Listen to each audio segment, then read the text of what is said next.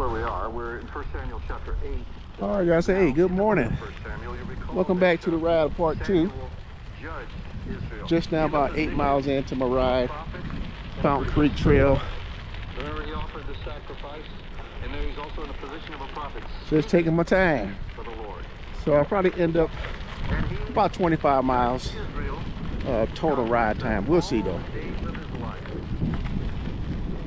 I'm gonna do another 3 more miles on this trail. Then I'll go ahead and head back.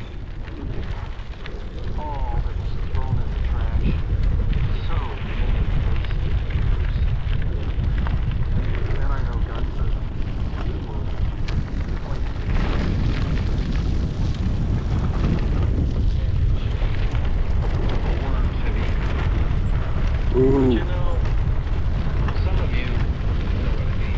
You threw so much of it away. Stop thinking that Jesus Christ gives you life, and all of a sudden, Job said it the best. I've never heard it better.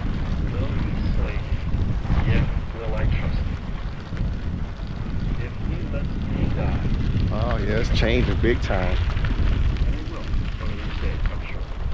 Love the yellow and the orange on the treetops.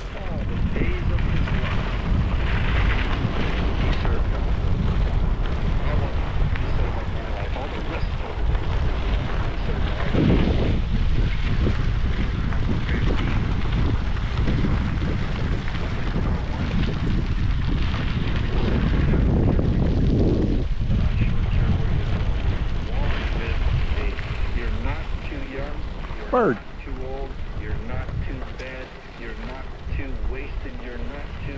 You're not to anything. And Samuel walks with Jesus. All the days of his life he judged. And he went here like a circuit preacher. Oh man, look at them trees. Verse 17 of the last chapter of chapter 7 says this, was to Ramah, for there was his house of where he lived. There he judged Israel, and there he built an altar unto the Lord. To worship God. Oh, get up there. All right. Worship God where you are.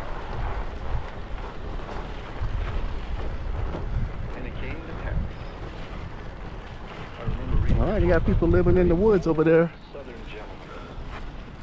In church, they were just. Right over there. He's been there for a while.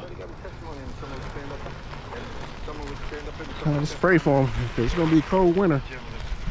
First snow supposed to hit on Monday, Sunday, Monday. What is your favorite verse? He says, my favorite verse is, and it came to pass. He said, that's not a whole verse. He said, I know I like to stop there, because every time I run into trouble, I just remember, and it came to pass. It's going to go on. I like that. Then it came to pass, when Samuel was old, that he made his sons judges over Israel. Now you recall from studying the book of Judges, that's not all right, guys. Hey, that's it. You don't pick. I'm at my turnaround point. God raises a judge up. Do you remember that? I'm gonna go ahead and head back. Hey, blessing to you. Have a wonderful Saturday. And get out and do something.